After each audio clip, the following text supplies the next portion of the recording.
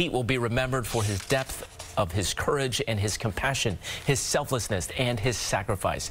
His death serves as a devastating reminder of the catastrophic suffering that this unjustified war has caused. The FBI and local police now asking for the public's help to find out who killed Sayreville councilwoman Eunice Dwumfor. Someone shot the 30-year-old Republican lawmaker repeatedly Wednesday night inside of her car and near her apartment.